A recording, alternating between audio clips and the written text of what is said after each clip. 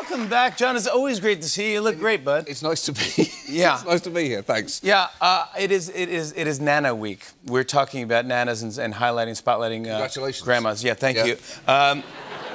Do you have any memories of your grandma? You're presuming they're dead.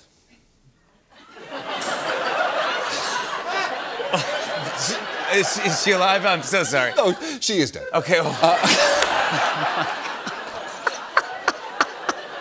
I should have asked. I'm so sorry. It's just the idea you weren't leaning in so hard with any memories. I thought what it meant. It was a surprisingly high-risk strategy, but you stuck the landing. She died.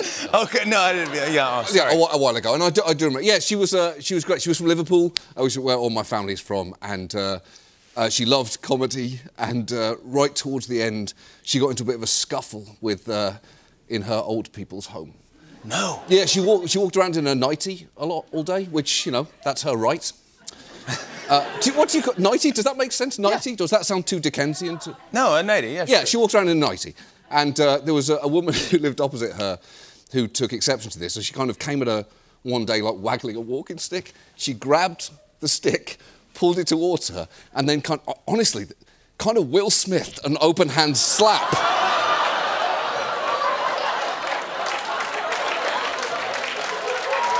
Yeah. The crazy thing is, Lupita Nyong'o was there going, oh. She did, and there was definitely a conversation about what do we do here? What you do in an old age? Yeah. To which our thought was, you're allowed one. Yeah. But she loved the fact that I did comedy, and there was a famous comedian in Liverpool called Ken Dodd, who you won't have heard of. He was a very odd man, there's no way to explain this in a concise way. Yeah. He used feather dusters for his act. That's all. Google it or don't. No. Wait. As part of his act, he had two feather dusters? Yeah, that's right. He used them to tell jokes. Anyway, the point is, he was famously a tinker. Like, he used to sell pots and pans as a young man, and he would talk about it a lot on stage. And he was a tinker where my nan grew up. And she said, "Oh, you're a comedian now, like Dottie. That's great. You know what? He knocked on my door one day and said, Barb, you know, if you buy this pan, you'll never need to buy another one." And she said, "You know what?" And she reached under her bed and said, "I never did." And she brought out a pan that really should have been thrown away about 55 years previously. These lead paint's just flaking off it. Ken Dodd poisoned her and my family. Oh, my God. That's the whole point of the story, yeah. He's dead as well. No, sorry, yeah. Just as long as we're listing dead British people tonight. I want to ask, how are the cute kids? How are right. They're good? They're great. What, 6 and 3? 6 and 3 now, yeah. The 3-year-old has got really into the Red Hot Chili Peppers. I wasn't expecting it either, but he heard Under the Bridge once and has become obsessed with it. It's the only thing he wants to be played. It's the only thing he wants to be sung to him at night, and Under the Bridge in particular. Under the Bridge? Under the Bridge. You haven't heard Under the Bridge until you've heard a 3-year-old gaze sorrowfully into the mid-distance and said, "Sometimes I feel like I don't have a partner."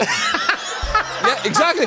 Feel like my only friend with the W. Yeah. Oh, my God. And can you imagine a 3-year-old? I don't ever want to feel like I did that day. What do you know about pain? At 3 years old, I'll tell you about pain. Like you did what day? What day is such a bad memory for you? You're fine. He loves it. I was singing to him last night. He woke up in the night. He would just say, "Sing I Don't Want to Feel." And you go do it. Basically, Under the Bridge is his baby shark. Oh, I love that kid.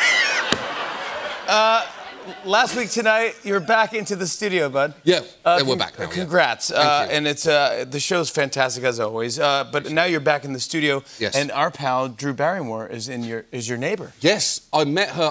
I met her when I was having one of my first nasal swabs early on in the pandemic. You never forget your first. I did. It was back when kids don't understand. They used to go real deep. And not this kind of nose tickle you're having now. No, yeah. Anyway, she had a mask and a hat on, yeah. and she started yelling at me. And it took me like a few seconds until I realised who she was. And it was her show was just starting, and she was saying... you didn't know it was Drew. I gradually realised it was her, and then she was saying, I love late night comedy, and she said she'd been on the Johnny Carson show, and it was all happening so fast. I went, how on earth were you on the Johnny Carson show? She looked at me, she said, I was in E.T. And if I had known as a child that Elliot's sister would one day come out of that screen and yell at me, I was in E.T., I'd have looked forward to every day between then and that point. Yeah. It was the first film I ever saw. I loved E.T. It was amazing. I was carried... The visceral memory I have is being carried, screaming tears as the credits were rolling, because I couldn't believe he left. That E.T. left and that Elliot didn't go with him. That was the thing that really broke my heart. I couldn't... You thought Elliot was going to go on... Of course! What's he staying for? His family? Yes! Yes! An alien you just made a key connection with is leaving, invites you to come, and you stay? Like, if we don't... Even at that age, I understood the fundamental law of rom-coms. If you can call E.T. that, which I'm not sure you can. No. Is you get on the plane at the end. You're running, yes, you run out to the thing. Go to him. Go to him, yeah. Go to him. So, yeah, I thought it was awful. That little rainbow felt sarcastic as it takes off. I hope there's a director's cut somewhere where Elliot turns to family and says, peace. Yeah, it goes to space with E.T. You know what I was going to say to you, by the way? Last time you were on the show and I talked to you, I was talking about, I don't know how I got into it, about meeting a dog. Oh, my God. That is, honestly, you know, during the pandemic, it was hard to sometimes get the laughter that you wanted and needed at that moment. That sentence that you stumbled over gave me something from deep, deep down.